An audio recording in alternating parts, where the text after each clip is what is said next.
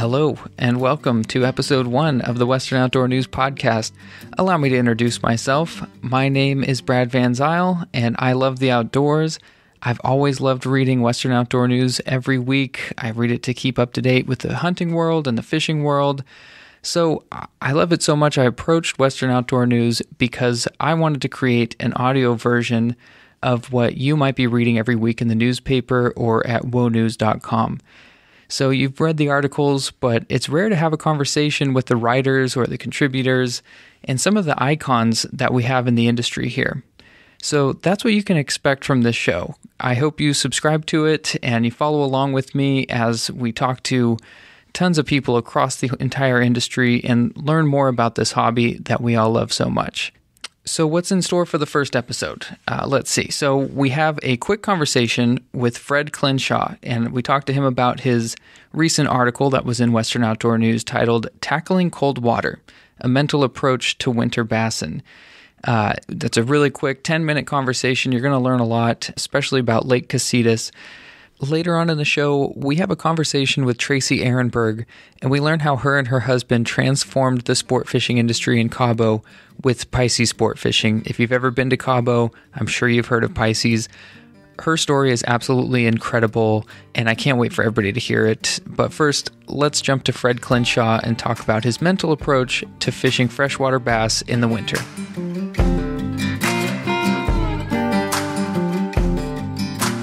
Yeah, thank you, Brad. My name's Fred Klinshaw, and I'm a fishing guide specifically targeting bass at Lake Casitas, Lake Casitas, and now Lake Cachuma. And I could be reached at, the easiest way is just find me hashtag Fred Klinshaw Fishing, or you can go to my website, www.fredklinshawfishing.com. Or if you're on Instagram, check out the Hammer of Fury. And you could also search my name, Fred Klinshaw, there as well. Awesome. All right. So we'll keep an eye out for you, Fred. But we wanted to catch up. We saw an article in the recent issue of Western Outdoor News. It was called Tackling Cold Water, A Mental Approach to Winter Bassin. So we're kind of in the thick of it here in the Southern California winter, if you want to call it that.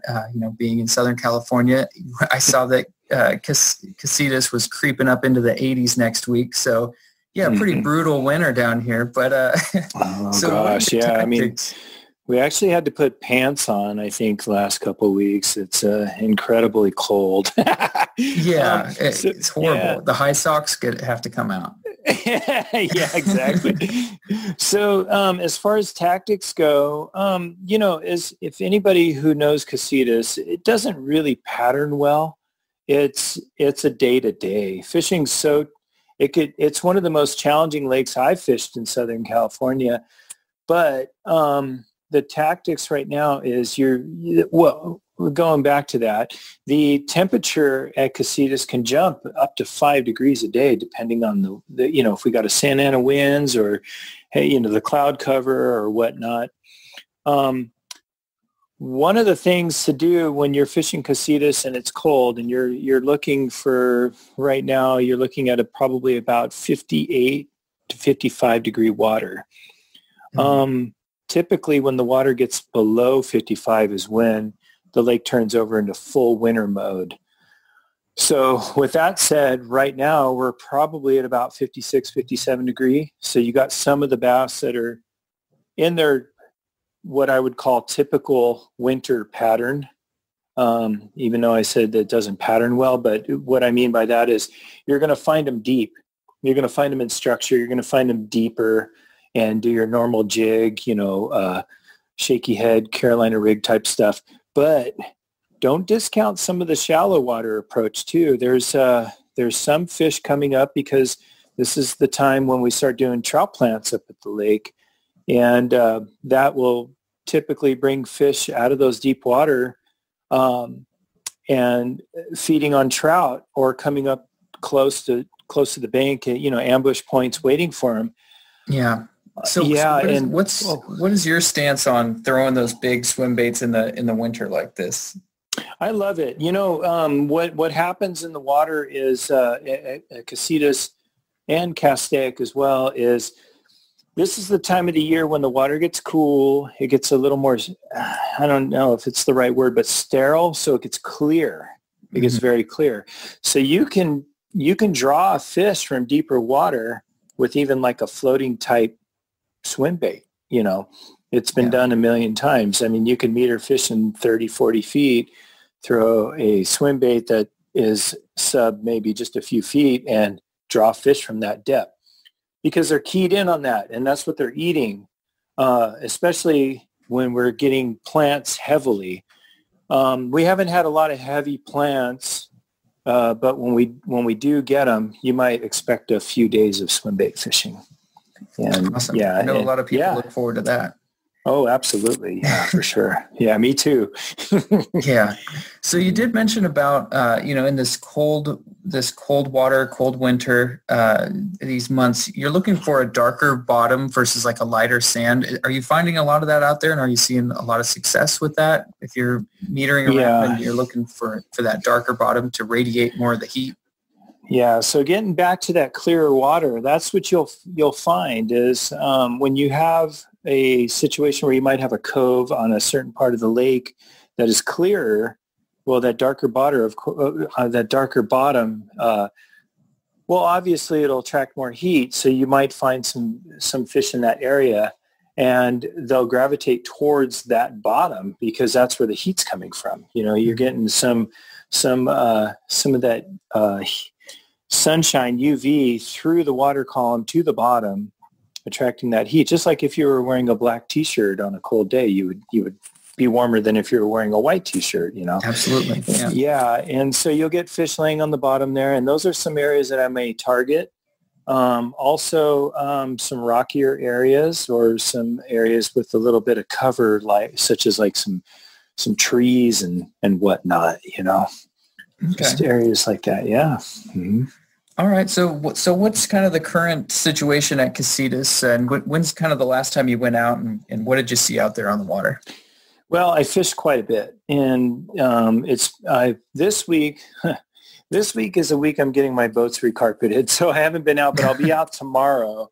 And this is kind of a perfect segue to this article, because I'm going to go out there tomorrow. I have not fished in 4 days, and I'm going to have to decide where I'm going to start and what I'm going to do. Mm-hmm. I'm going to probably hit some of the areas we've already spoke of, some of these areas, these flats that might be in a little bit deeper, that might have some deep water nearby, so that I can quickly figure out what's going on. I can meter and see if there's some suspended fish in the area, they're laying on the bottom, or I guess what I'm trying to say is maybe start like on a flat that's 30 feet that goes deep quickly, so I can meter as fast as I can and try to find the fish as quickly as possible, so that I could be more successful throughout the day versus spending all day to try to find a couple fish. Yeah, that's what I was wondering about that. Mm-hmm. How long do you spend on a spot in the winter? Are you trying to throw 1,000 casts in the same area, or are you just trying to find those fish and metering around all day?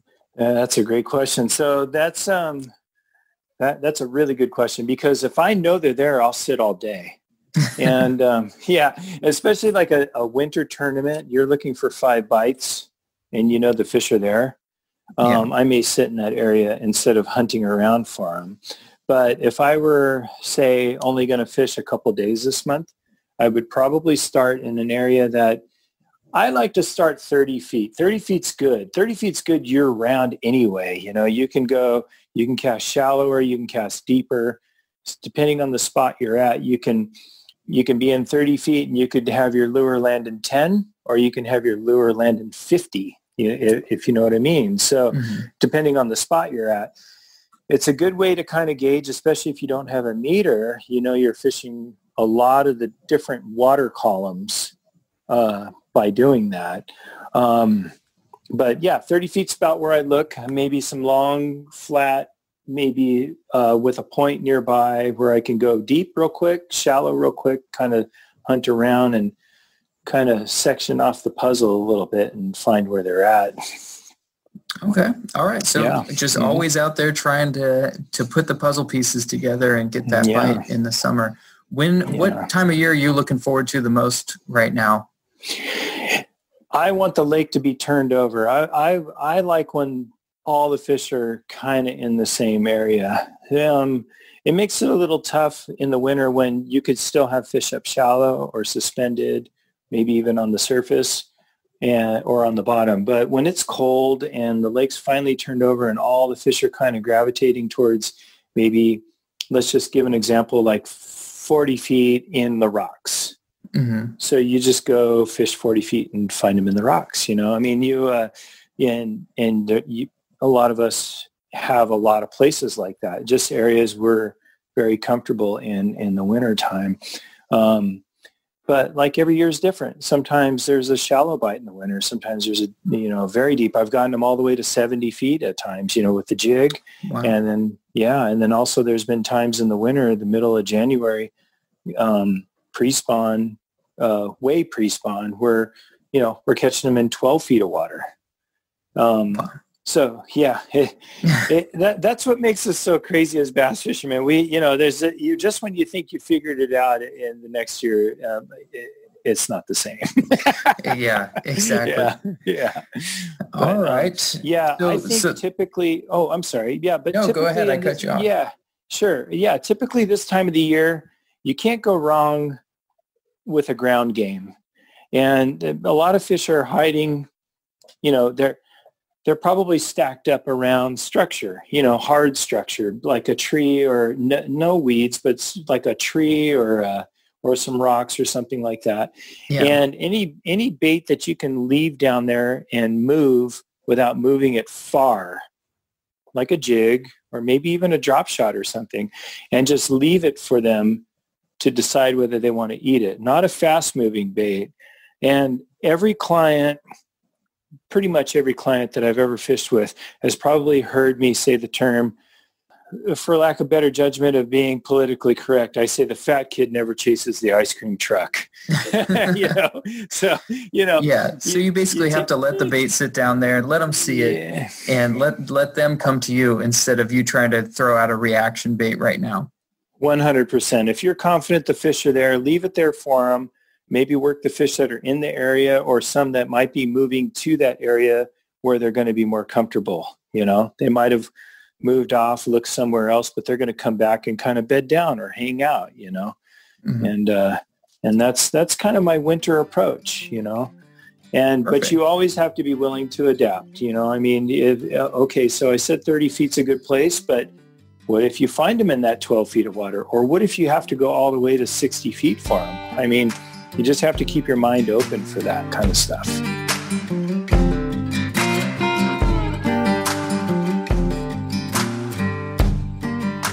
I'd like to thank Fred Klinshaw for calling in and being such a good sport about that. And hopefully you guys have a good idea for some winter bassin techniques.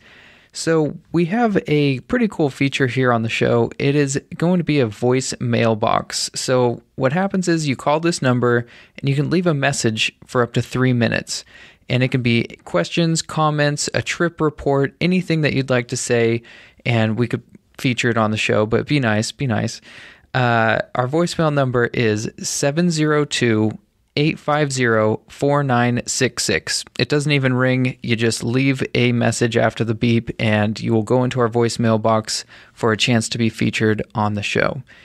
So for our next segment, I sat down with Tracy Ehrenberg to talk about the rise of Pisces sport fishing and how she got started transforming the sport fishing world in Cabo San Lucas.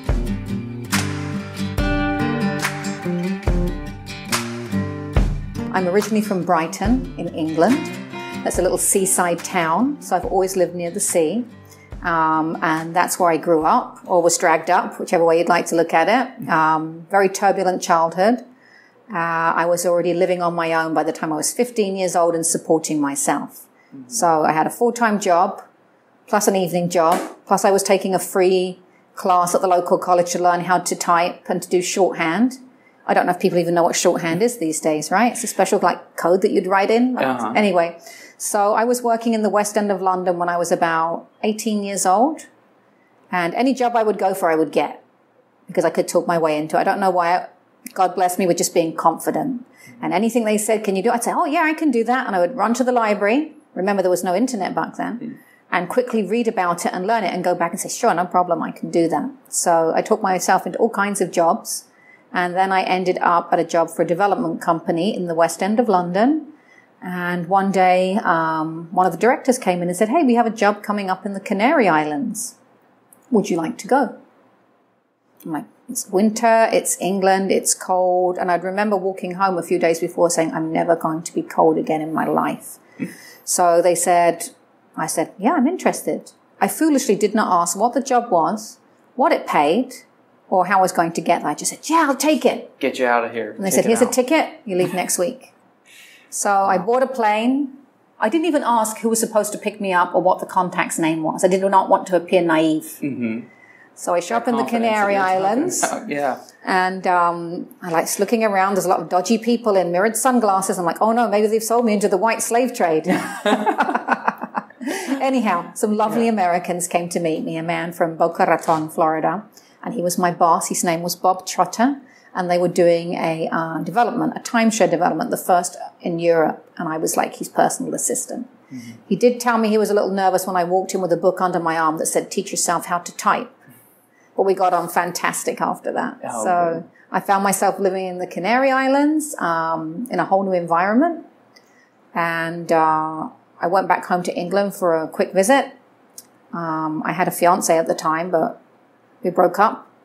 And I told him, you will regret this for the rest of your life, and turned on my heel and left. And I met Marco 2 days later. Wow. And Marco is from Mexico City. He's my husband of 37 years.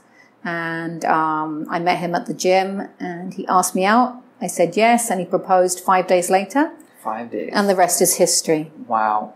So that's my story. That gets us as far as out of the Canary Islands. He came in one day to my office and said, hey, I'd like to go back to my own country and work. Will you come with me? I said, yes. I didn't think things through very much. You know, you're kind of dumb when you're young. You don't ask the right questions. And it was a lot safer world back then. Yeah. So I got on a plane with Marco and arrived in Cabo San Lucas in 1984. Wow. When there was one paved road, no traffic lights. I didn't speak Spanish. I didn't know how to drive a car. And I had not even the remotest conception of Mexico. Mm-hmm. When you are in the United States, it's your neighbor. Mm-hmm. So you're very familiar. You visit. I had no conception. I thought it would be like Roadrunner cartoons. You know, very, very naive. Yeah. So we came here to Cabo San Lucas. And the reason we came was Marco's father and brother and himself love fishing. And even though his father was in the steel business in Mexico City, they would often visit Baja for the fishing. Mm-hmm. And they loved it so much that they commissioned the building of 3 28-foot boats to be built in La Paz. And the boats were being run by Marco's brother. And then the brother lost interest and moved to mainland Mexico. They had them with a manager. So we said, let's move the boats to Cabo San Lucas. They went first to the East Cape and then to Cabo with a manager. And then we came over and took over the business. Mm-hmm. So if you'd said to me all those years ago, what's a marlin? I would have had no clue. Animal, vegetable, mineral, give me a category. Yeah. So we arrived here and took over what was then the Pisces fleet, 3 28-foot boats. And 2 of those boats are still in service today. No way. Wow. Yeah. So was that the... Actually, the Adriana, the one that took the Wahoo prize yesterday, is one of those boats. Well, congratulations. That's going to get that team quite a bit of money just off that one. That's called good maintenance. Yeah, excellent. So, yeah, I showed up here. And that was the whole fishing industry in Cabo at that time. Was it just those 3 boats? Were there multiple boats? No. There were probably about 5 or 6 fleets back then. Okay. But there was no infrastructure. There were no docks. The marina was already cut out, but there was no docks. There was not one building that you see around this marina that even existed. There was the Hotel Finisterre and the Hotel Hacienda. And the recently built Hotel San Mar. So three hotels. So how many people could even, if they were completely sold out, how many people could fit in the town back then in Cabo? Well, the population of Cabo back then was about 3,000 people. Mm-hmm. And you probably had about maybe 200 rooms. Wow. Quite different compared to the number of rooms that we're looking out on today. Absolutely. Yeah. So we started with 3 boats. So take us from 3 boats to where we are today. A little over 40 boats. Yeah, over 40 boats. Yeah. So I'm sure a lot has happened between 3 and 40. So how did we grow from there? Well, so we came and we started doing, the fishing business, and we're all about giving service. That's what gives us satisfaction. Of course, you have to make money. But we're invested in long-term relationships with our clients. We're not just here to make a quick buck and disappear. We're also invested in the community, into conservation. Back then we weren't. I mean, it would be very common to see 14, 15 dead marlin all lined up on the dock, So then we started thinking about this and realizing that, how is this even sustainable? And we began encouraging people to release their billfish, and we would give them a little replica marlin and a certificate. And Marco was actually the innovator. He had a few run-ins because even though Marco's from Mexico City, he's blonde and blue-eyed, and everybody thinks he's a gringo, but he's not. He's totally Mexican. And so he'd go down on the dock and people would see all these innovations that he was making, and they would call immigration on him. And he'd come and he'd know them. Hey, guys, he'd speak to them in Spanish. And he did come up with these booths that they now all use around the dock. He was the forerunner of that. We had a little stand where you could take care of the people in the morning. Okay. So the fleet started to grow a little bit. Marco was really good at a lot of things, and I was very good at administration. So, it came to a head when he said, we didn't charge those people. They've been fishing 6 days, and they've left to the airport. I think they're wearing a red T-shirt. Let's go look for them, Wow. So I said, okay, I'll take over this kind of stuff. Yeah. And so I learned a lot about fishing. It was kind of tough, because I'm a foreign woman. I did not speak the language, and I'm in a very macho world. So it took several years for me to learn about the boat. I knew nothing, I would try and communicate with the mechanic and sign language, but I learned. Yeah. So it took a while for the crews to learn to respect me too, So that's taken years to build. A lot of extra hurdles that you had to jump over just to get everything started. Yeah. And especially starting something from essentially scratch and building it into this with all those hurdles. But we started with the fleet, and then from there, we opened a boutique, and there was a lady that came once from Pedregal and said, hey, if you ever know anybody that wants to buy a condo, here's my card, give me my card. So some guys came in. I said, that lady got some condos. She came back 2 weeks later and gave us $3,000. We were like, what? We would have to send the boats out 10 times to come anywhere near making that kind of money. So then Marco diversified a little bit and went into real estate. And I continued with the fleet. And then I saw the needs for more boats because we were really on it with the service and taking care of everything, filleting and freezing the people's fish, all kinds of stuff that we did, speaking good English, getting back to them on time, good equipment, not skimping. Crews. I mean, our crews today, some of them have never worked anywhere else. So in a way, we all grow up together, So now we're starting to see the next generation, the sons and the nephews coming up through the ranks. So is that how it works? I wanted to ask you, you've had a lot of captains, a lot of crewmates throughout the years. So what do you look for in these crew members? They need to be honest, number one. Honest, hardworking, friendly, a level of English. The fishing skill comes with time, loyalty.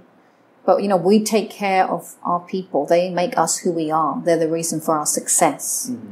So they do tend to stay a very long time with us. And if they have opportunities where they can better themselves, then, they go with our blessing. But it seems like we end up finding them jobs on bigger boats or selling boats to clients, and then they end back up in the fleet. Oh, okay. So fishing skill, yes. They have to be able to take care of their boat very well. Got to be safe, some English. And they have to have a passion for fishing more than anything else. Of course. So what do you see with the changeover into the next generation? I'm sure you've seen a lot of people come and go. So what are you seeing with the new generation of anglers? Not just the anglers, but the clients. Because in the old days, you just have old Pepe as the captain. You didn't really care if you spoke much English or spoke to you. Today, everybody wants to be entertained. So they really have to up their skill set, So some of the captains will make fresh ceviche on board or make a fresh sashimi on board. They have to speak better English. They have to be good with the camera, okay? Because social media is seems to be everything these days. So the boats that get rented are the ones that have good social media.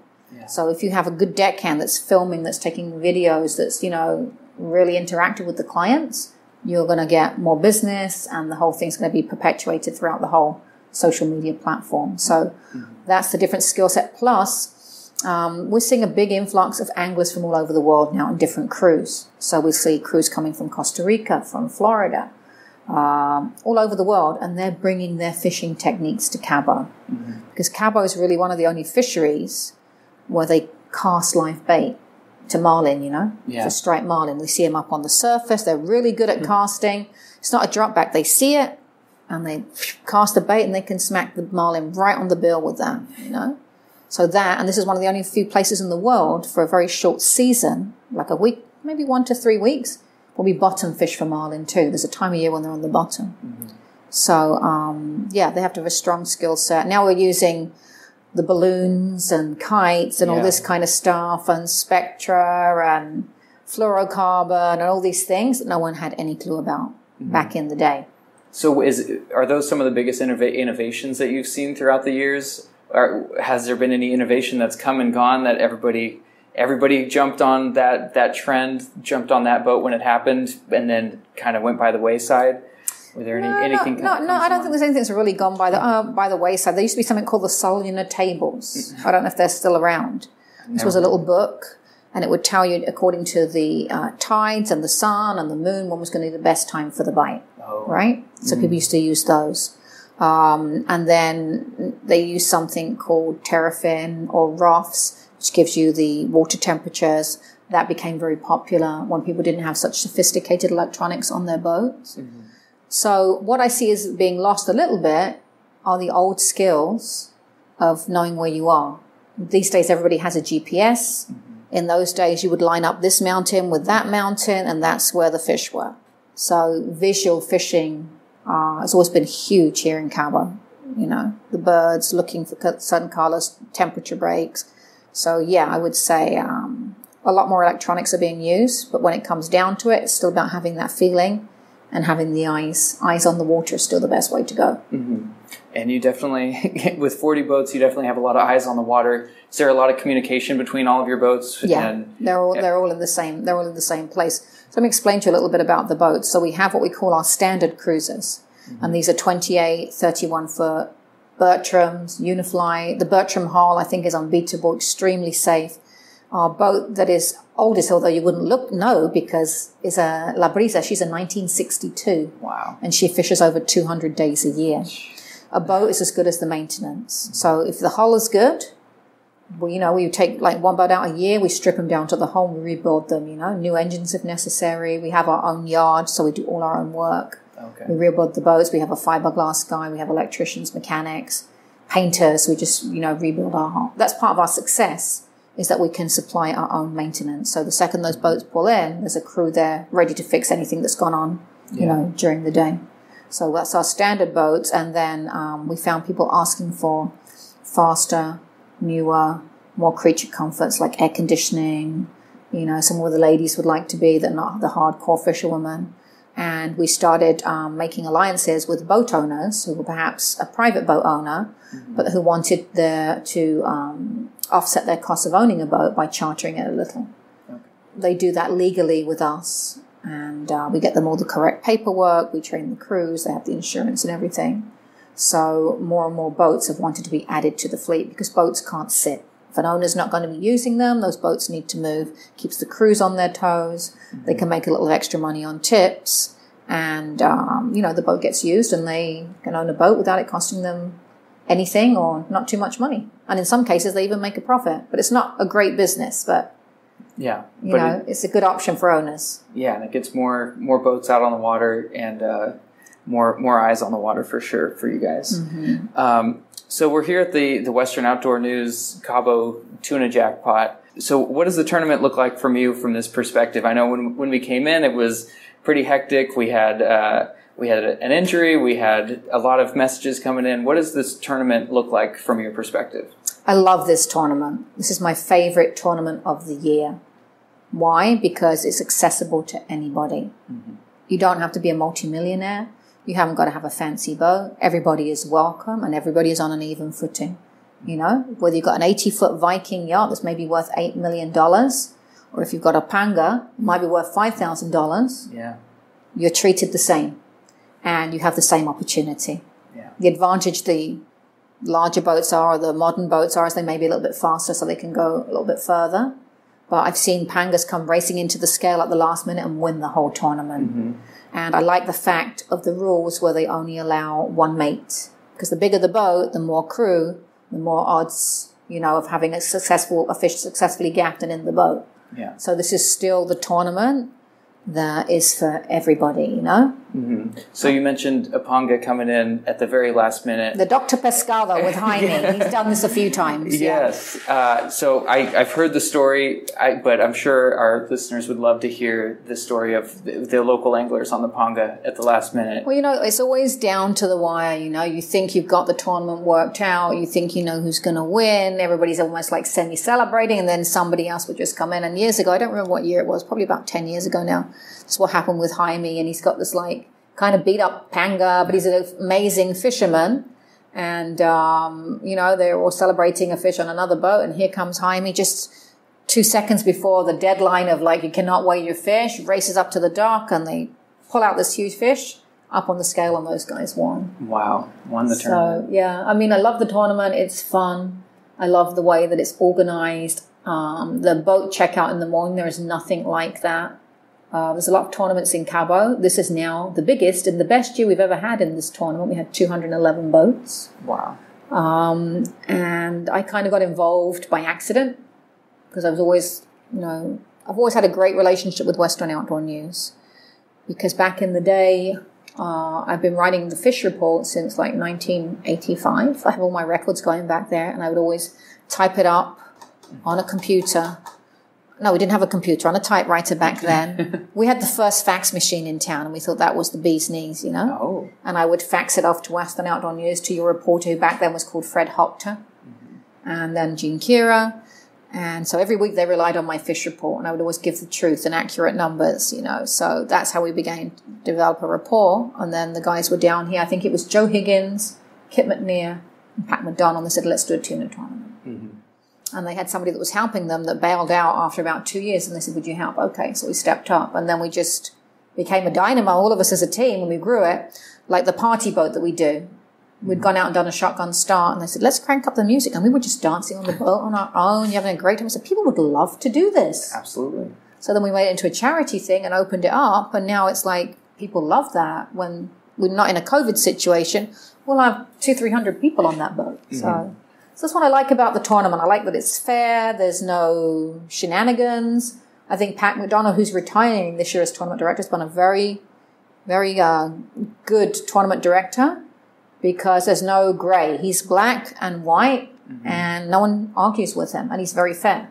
Absolutely. So I love the fact that this tournament also, the biggest thing for me is the business it brings to this town, and I like the fact that all the local charter boats get rented, we had a breakdown this morning. We couldn't even find a replacement boat hardly to put somebody on. Wow. So I love the fact of the whole diversity of the boats there. You saw yourselves out there. You saw pangas, you saw little charter boats, you saw the big fancy boats, you saw a 130-foot sports fishing yacht. Mm-hmm. So, it's a great tournament. I like the 2-day format.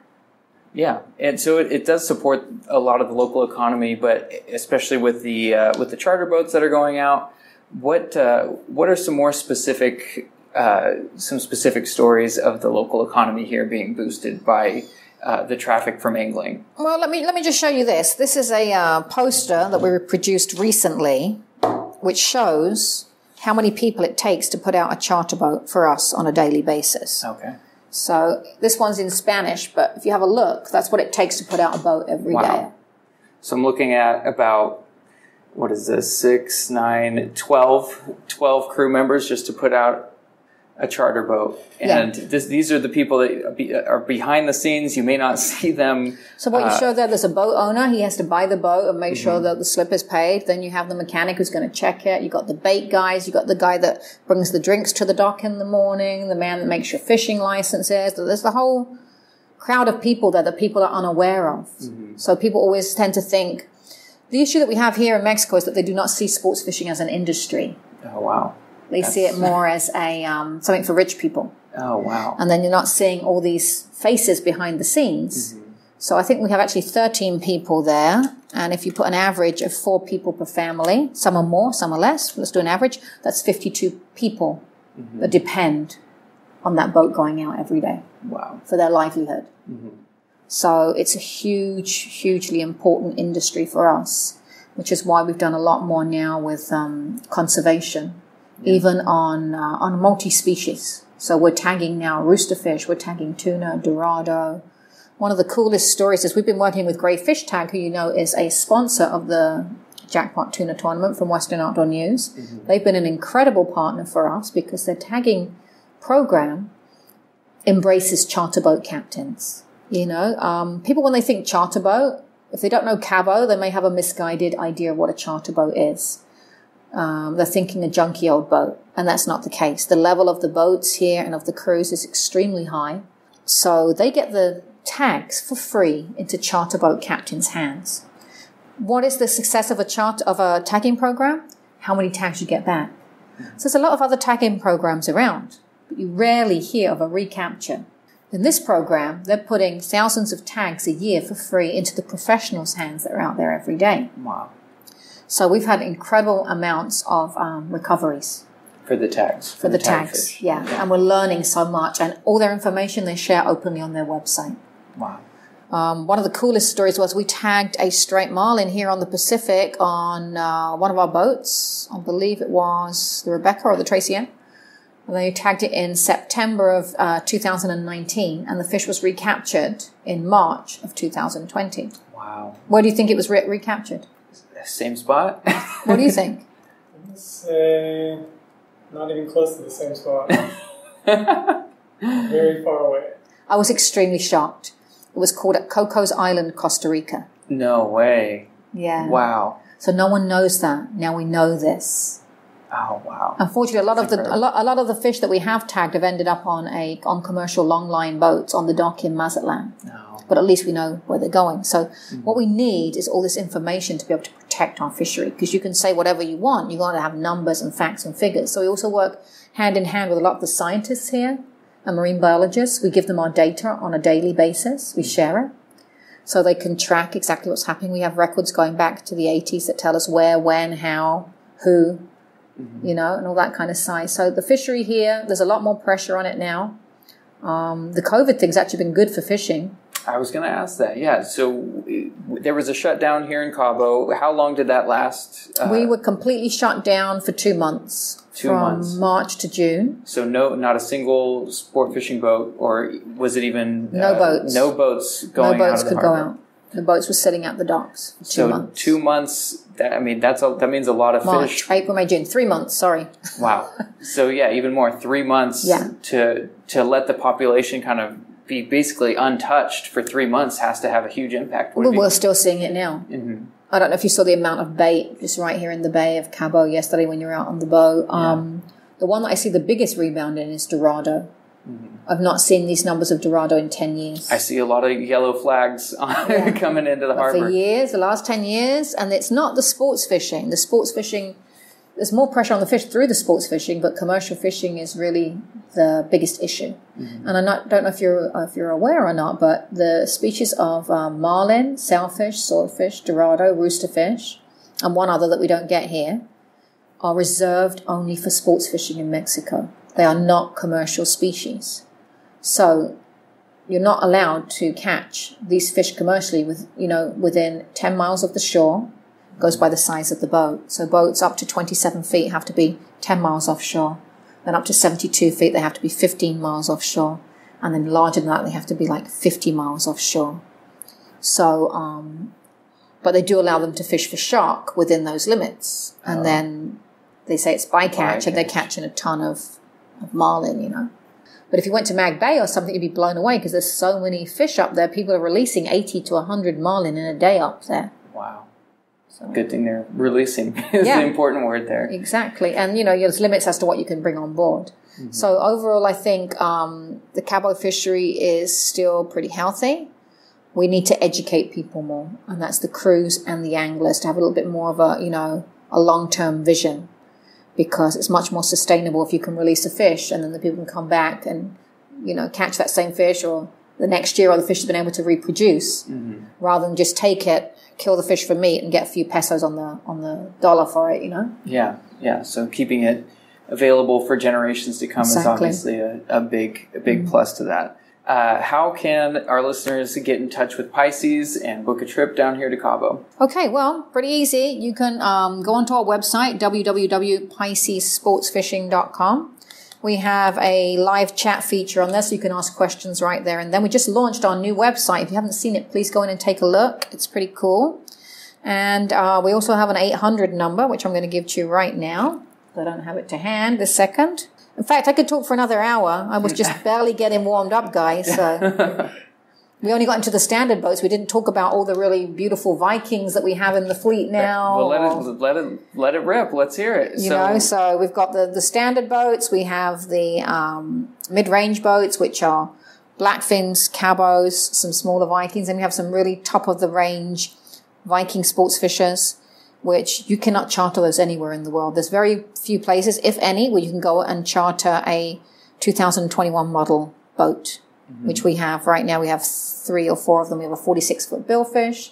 We have a 48-foot convertible coming in. We have a 58-foot Viking that you saw out there this morning. Beautiful blue boat. Beautiful. So we have something for everybody's budget and taste, from pangas all the way up to mega yachts, because we have a yacht division too.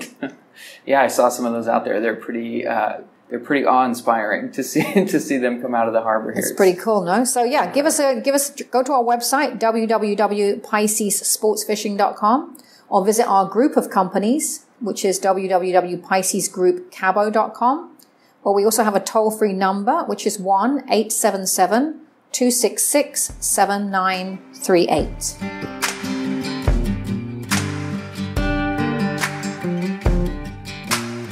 Thanks again to Tracy Ehrenberg. I feel like we could have talked to her forever. She has so many incredible stories. But thank you guys so much for sticking around until the absolute end here. I just wanted to add one more thing. So we have a email address, and it's podcast@wonews.com. If you have any questions, comments, or trip reports, you can call our voicemail number at 702-850-4966 or send an email to podcast@wonews.com. Thanks again. We will see you next week here at the Western Outdoor News Podcast.